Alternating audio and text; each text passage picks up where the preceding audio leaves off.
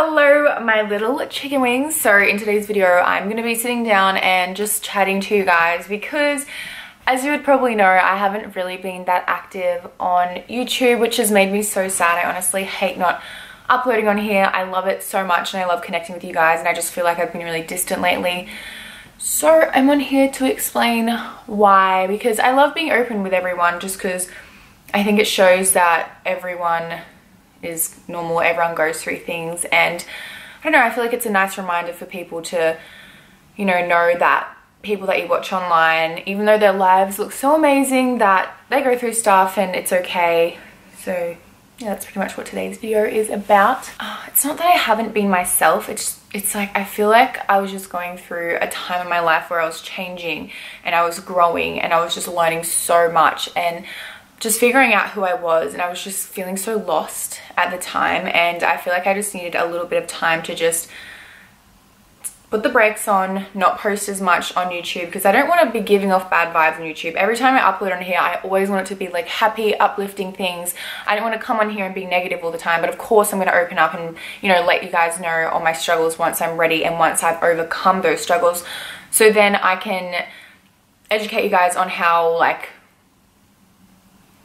things will always get better, and just advice that I have to give to you once I've learned how to deal with that problem. So yeah, I just felt like I need to really keep my private life private, because I'm always really open on social media. Like with my breakup, I literally told you guys like everything. I put the whole thing online, and I remember when we like broke up and then got back together and broke up, it was just like, it was so messy. So I was like, okay, I need to step back and just like, not that it was about that at all, but I need to step back and just like focus on myself and my happiness and my well-being before I even jump on YouTube. So there's been so many different things. I guess the main thing, which was really important, was management. So for you guys that don't know, YouTube obviously is my job, and YouTubers get paid to like promote companies, to like put ads at the front of their video.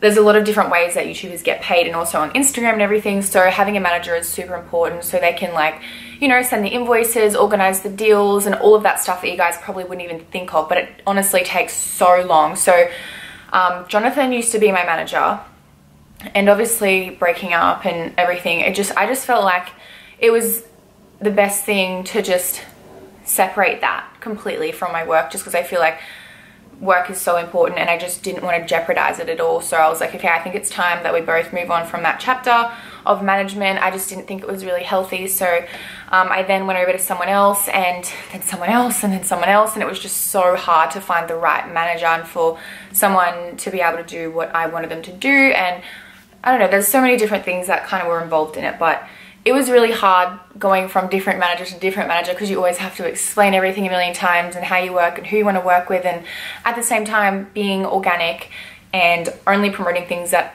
I absolutely love and want to share with you guys. So yeah, it was really hard, and I got really stressed, and I had all this work built up, and it's just things that you guys would never think of, because you obviously don't see behind the scenes of, like, you know, promotions and everything. But yeah, that took a massive toll on me, because I hate disappointing, like, people that I work for. And then the thing that I hate the most is that if I'm stressed, I feel like I can't give you guys what you want, which is me being happy and bubbly and just making different videos and being super, like, creative and all of that. So that was put on hold because management was just all like, ooh, it was really messy. I'm so sorry, my camera just died. So yeah, moving on from all of the management stuff, because obviously that isn't exciting to you guys, but that took up a lot of my time, because I was doing a lot of things by myself, and it's really hard. There's a lot of work on social media, trust me. You guys just don't see the boring things, the behind the scene things. You just see like what I bring out to you, which is the end product, which is obviously the best part for you guys and the most fun part for me.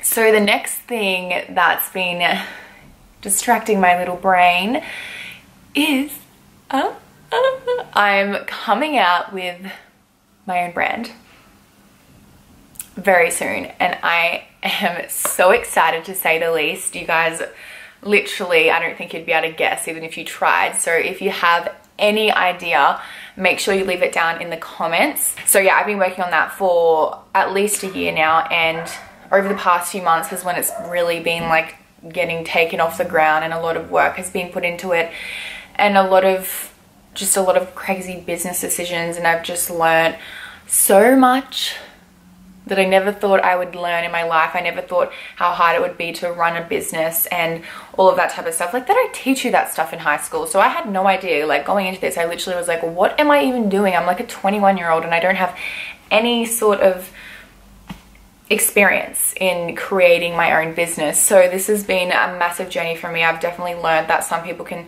not have the best intentions and can take advantage of you. So I don't know, that's been really hard, because it's when you work with people so close in your life, it's just like, I don't know, it's just like you should probably always keep business and personal life completely separate, because it does get really messy, and that's what's happened, and it's taken a massive toll on me. So that's another thing that I've learnt over the past few months. So yeah, but if you guys can guess what it is, you have to write in the comments below, because I'm so excited to see what you guys think it is.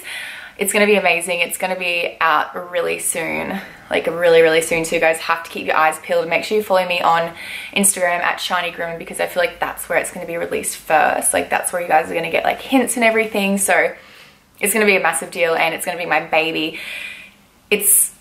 I will talk about it obviously in more detail soon, but this is something that I'm just so excited to do and put all of my effort into this, and I know you guys are gonna love it, so it's gonna be amazing. Another thing that I've realized over the past few months, my comfort level is literally like this small. Like, it's very, I don't like to go out of my comfort zone and make myself feel uncomfortable, and I feel like that's what you need to do to grow as a person. And I've definitely learned that over the past few months, because there's been so many uncomfortable situations that I've been put in where I'm like, okay, you really just have to speak up and tell people how you feel, otherwise nothing's ever going to get resolved. Nothing's ever going to be exactly how you want it to be. So, and that's definitely been a massive thing with like the brand that I'm coming out with, and like management and everything. It's like you really just have to speak up and be as transparent as possible, even with friends, like with family, anything. Just speak your mind and tell people how you feel. It makes things so much easier in the long run. At the time, it is so hard to be, you know, completely open and everything, but in the long run, the truth's going to come out anyway. So it's best to just tell people how you feel. Trust me, it's a lot easier. I've learned the hard way. I know it may be hard to kind of understand like what I'm saying in terms of like things that I'm going through, but I'm obviously trying to keep things as like professional and like as private as possible, but being able to give you guys like an insight of what's kind of been going on in my head and my life, and also to be able to let you guys like learn from everything that I'm kind of saying without being like, okay, so this is what happened on this day, and this is what happened on this day, this person betrayed me, and this person's a bitch. So that's pretty much what's happening. Another thing that's been so hard for me is, I don't even know if I'm allowed to talk about this. I guess I'll just like ask this person, and like when I'm editing it, we'll see. But someone in my family has been going through a really hard time, and it's made me realize like people that have a mental illness, like, you know, depression, anxiety, or anything like that, like a lot of these people find it really hard to like want to help themselves. I feel like sometimes, you know, if you play a big role in their life, I feel like it's really important to give them that little push, because I guess being the person with that anxiety or depression, you feel like the world is against you. I guess just at the end of the day, just try your best to be there for your friends and family if they are going through like a mental illness and stuff, because there's definitely been a lot of people in my life over the past few months that, I mean, they've had depression for so long, and it's like, now, okay, I'm like, okay, they're not doing anything to help themselves, so now I'm going to try my best to push them in the right direction, and that's what I've been doing over the past few months. So that's obviously been really hard on me as well, you know, seeing someone you love in such a dark place, and that's something that I've kind of like grown up with, and it's really hard. It's so weird, because like when I think about it, when I think about it to myself, or when I talk about it to someone, I never get upset, but it's like when you talk about it to a camera and you know that so many people are going through the same thing, it's like really hard. But I just want you guys to know that if you are going through anything, you're definitely not alone.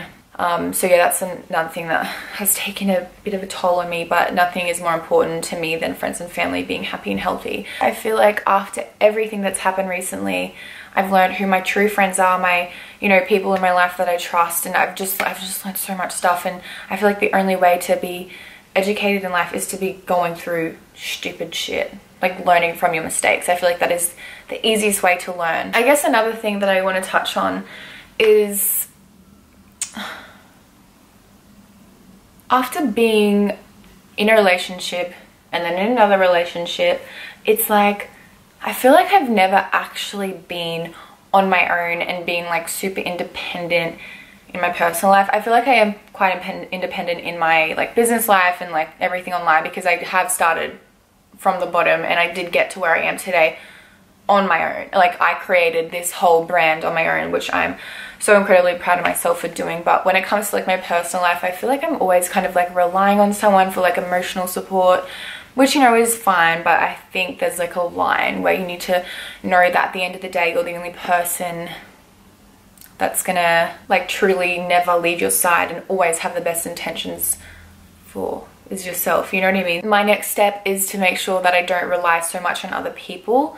Yes, it's good to have close friends. It's so important to have close friends and family and be open with them and stuff, but you want to be happy within yourself before you can even love anyone else. And I think that's what I want to work on personally, just being on my own and just being happy with like being like that. It's just so crazy how you feel like so many things can come crashing down at once, and it's just so hard, but you need to know at the end of the day that you can handle it. You just have to be strong and just do one thing at a time, and eventually it'll be all sorted. Don't just run and hide from it all, because I definitely did do that for a little while because things were just way too overwhelming, and I finally knuckled down and got everything done. Now most things are sorted and I'm so much more happy, and now I feel like I can focus more on what is important to me, which is like communicating with you guys. But yeah, I'm like just so relieved. My life is like a lot more sorted in terms of like business and like personal life and stuff.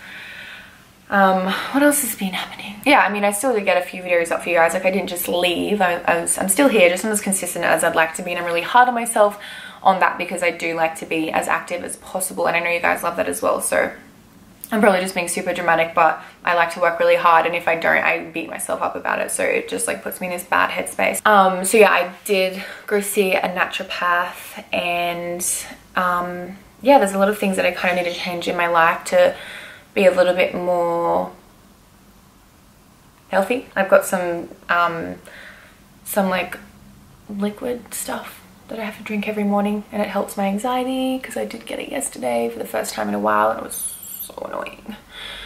I haven't had it like that before. It's so crazy when anxiety just comes and goes at the most random times, and sometimes it's not even triggered by anything. It just like wants to come and say, hey, like, hello, how are you going?